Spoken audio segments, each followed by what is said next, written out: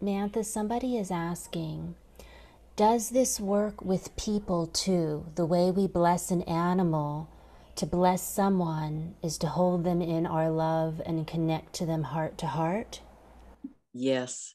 Actually, when I made a mention about this,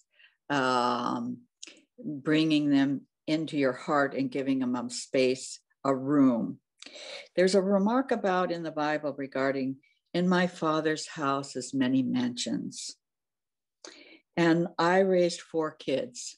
When they hit to be just before teenage stage, they were bickering and jealous. And I had 3 Irish setters, 4 kids, 5 cats, 1 husband, and a cow. I was overloaded. And the kids were trying to get my attention when I came home. The dogs were trying to squeeze. I went into the bedroom. I got on my knees and I started crying. And I said, I don't even know how to meet my needs. How in the world do I meet all these other people's needs in my house? And this sunset technique came in. And I was told to take every single child, person in my house, every animal, and give them a space within my heart. And then in their space, each day take one child and think about how much you love that being.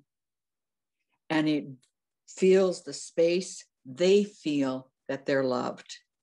It changed all the jealousy stuff between the kids. It's a powerful tool. I want to say one little thing about that sunset, how powerful the sunset is.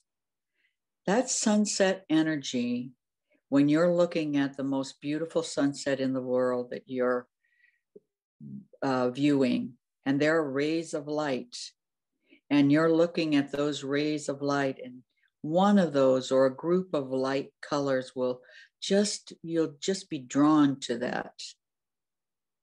I was 35 years old celebrating my birthday on a beach in Encinitas by the Self-Realization Fellowship building.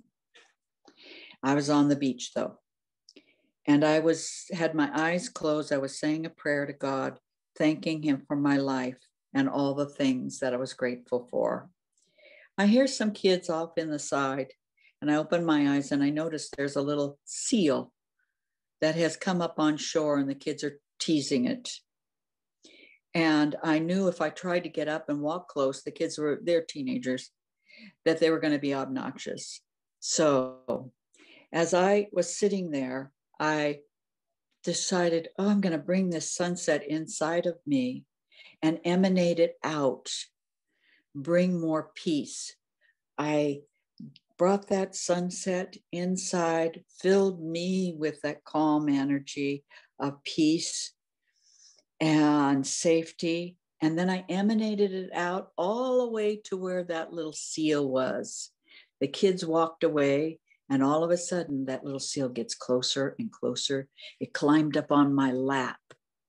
And as it was laying on my lap, I put my hands on its little tummy, and I could feel there was something slimy in its little tummy. And its little head was by my knees, and its back fins were up against my tummy. And people would walk by and they would look at this seal on me. And I said, oh, it's my personal seal. It's a little frightened of people.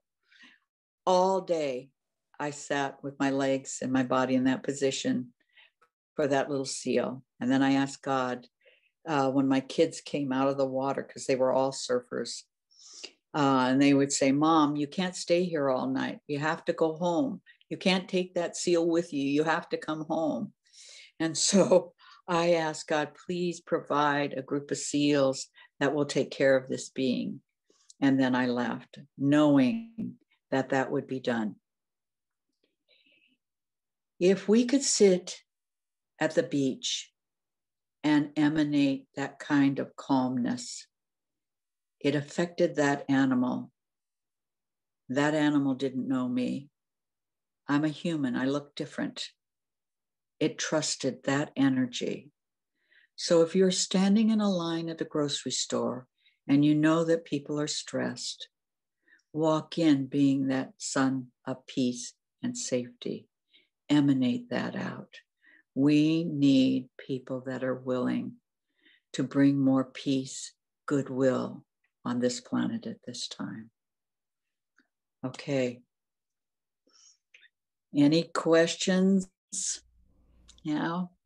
So I good. hope you really see and feel the power of this gift that is always present every day. We see the sunset every day. If we took and just watched it, our mind would be quieted. It is God's gift to us.